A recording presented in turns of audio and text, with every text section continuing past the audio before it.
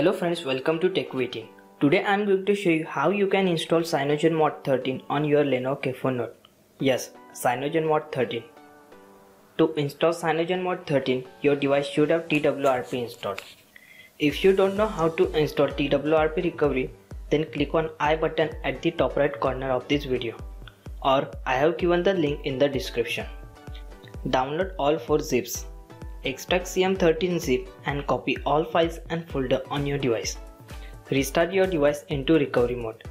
To do that, power up your device, press and hold power key, volume up plus volume down key. Release the power key once you get haptic feedback. First of all, make backup of all your data and previous ROM so that in case anything goes wrong, you can restore it anytime. Select system image rather than system to backup. Once backup is completed, click on wipe, then advanced wipe and mark cache, delete cache and data, and swipe right to wipe out all data. Now it's time to install CyanogenMod 13.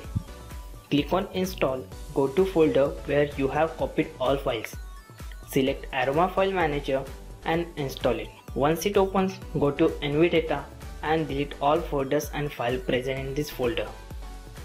Now exit Aroma File Manager and select Install Image. And then select System Image and install it as System.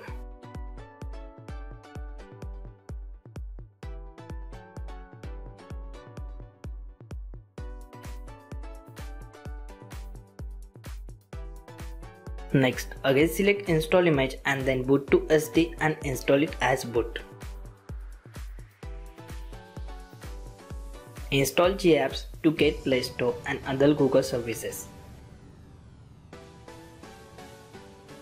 Now if you want to root your device, install SuperSU zip and otherwise let it go. Once everything is done, restart your device. First boot up will take 15 to 20 minutes, so don't worry about that. So I have successfully installed CyanogenMod 13. Everything is working perfectly fine on this ROM. Even fingerprint sensor is also working. So that's it for this video. Hit the like button if you like this video. Subscribe to my channel for more such videos, and thanks for watching.